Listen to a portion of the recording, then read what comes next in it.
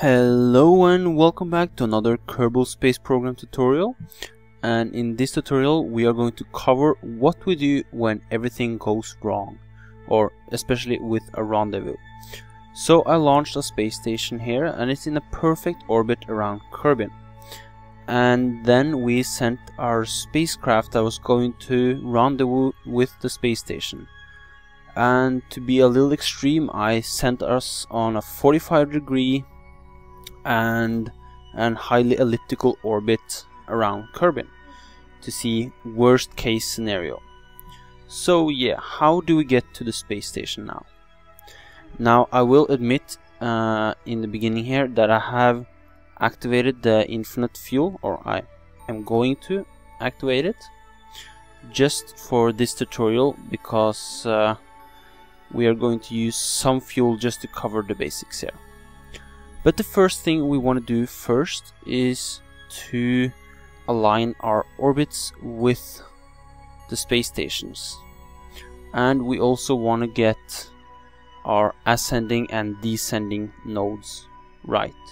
So this is usually best done farthest out and easiest to do at ascending and descending, but because we are such a far distance out here, we can save some fuel by starting here at apoapse.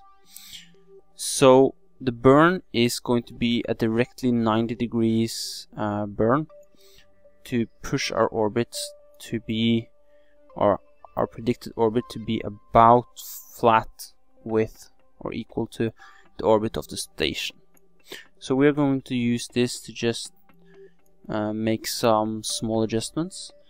And if you use mechanical jeb, it will be the normal to your heading you want to burn at. But the maneuver nodes don't have that, so you use a little bit extra fuel and get a pretty okay orbit there. And we have 21 degrees left to count for. So let's go to our maneuver node there. And we are at our burn point already, almost like I planned this whole thing out. Well, I actually did. So we are burning, getting that velocity corrected, and in this tutorial it's being a little bit I guess extreme, since I hope you don't get this elliptical orbit as I do. It will be pretty difficult without cheating with infinite fuel, or if you have a huge fuel reserve, but you're wasting a lot of fuel doing this. So this is good enough, and we're going to bring this up to our ascending node, where we are going to put this in, or align these two orbits to be close to 0 degrees difference. So just making some small adjustments and planning everything with the maneuver nodes, making the whole predictions a lot easier. So 2%, that's now in the 90 degrees to where we are burning, so we can't do anything better, or we can do a little bit, but we won't, because 0.2 is more than good enough. So we have 38 minutes to get rid of, or warp. So let's just warp up to our maneuver node, and after we are done this, we're actually ready to, or hopefully we will be ready to rendezvous with the space station. So we'll just make some small changes up here, and then you should probably be ready to, or if we've done everything correctly, it will hopefully be quite close to a rendezvous. So taking that 30 seconds burn down, and to be honest, if you get as extreme as an extreme orbit as I did right now, I would probably restart my launch and do everything one more time and try to get closer. But to show you the basics of getting back, it is good to have this big elliptical orbit, and you can really see what's going on. So our orbits are aligned, by really 0.1, so even closer than predicted. And we have targeted the space station. So what I first want to do is lower our periaps down to the space station, so you can see we get a closest intersection, and they are on each side of Kerbin, so that's not optimal yet, but we will fix that. So this is where you usually probably will be if you get an elliptical orbit, and this is also kind of how you do it if you come back from, let's say, the moon or Minmus, and you want to get back to a space station orbiting around Kerbin. Now, I would probably use aerobraking for that, but the principle I'm using right now is kind of the same. So that's our orbit. So our periaps is at the space station's altitude, and we can see that our apoaps is quite a lot higher. So we will bring our apoaps down, but we will not take it all the way down, because we want to use the velocity we have and the time it takes to go around a whole orbit to actually bring this orbit really close. And you can see, if you see right beneath my marker here now, you can see that the intersect is getting really close. So we can bring that to like a couple of 100 meters. So we don't need a maneuver node, because this will be 100% retrograde, and we want to see our intersect points. So there we are. Let's go to our retrograde marker, lock on, and slowly reverse until we get the intersect marker closer to us. So hopefully it will start getting closer about now. Oh, there it goes. Okay, so we had some small bug, but we can take it probably one more orbit.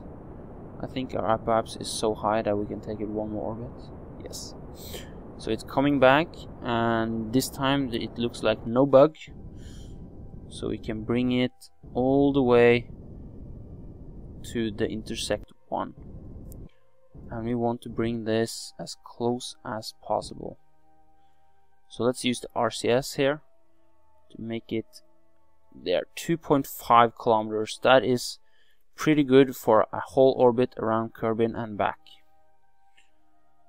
So let's take a look at this spacecraft. It's just the same one as we used in the first space station rendezvous mission or tutorial, with a V formation solar panel.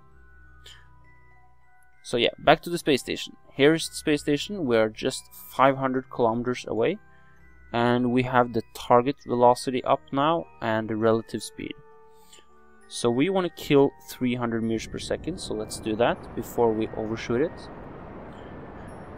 And being just 2.2 kilometers away from the station, we will be able to go for a direct burn to the space station at once we get to 0 meters per second. I apologize, it seems my tongue is completely tied today, being all tongue-tied. But yes, that's our space station, just 2 kilometers away. And just to be on the impatient side, we go for 50 meters per second. Now, I won't recommend going in at such a high velocity if you haven't practiced and gotten the hang of orbiting or rendezvousing with space stations and being able to predict when to burn. It's usually a good idea to do it at a little slower pace and getting the whole thing right, because if you overshoot you will have to start all over again. So you can see I'm slowly bringing it down and doing corrections, so my negative heading marker is straight for the negative heading marker of the space station, since we are going backwards. And 600 meters away, and we are still having 18 meters per second, coming in at ballistic speeds. So let's bring this down 15, let's take it down to about 10 meters per second. And that's pretty much our rendezvous. I'm not going to do a docking in this tutorial, but if people would like, I could dock these two spacecrafts in a short tutorial if somebody just wants to see the docking procedure and not the whole rendezvous and intercept procedures. But yeah, we are approaching the space station and we can park this right next to the space station. So let's kill the last velocity we have.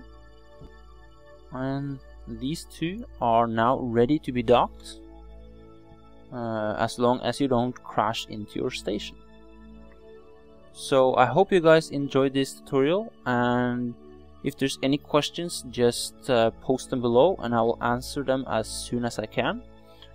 And if you liked the movie, please like the movie. If there's anything else, just ask. You can also follow me on Twitter to see what I'm making, when I'm making, and you can also send me ideas and stuff in the comments or by PMs. So hope you guys enjoyed this, and good luck on building your space stations. Wearing Storm signing off.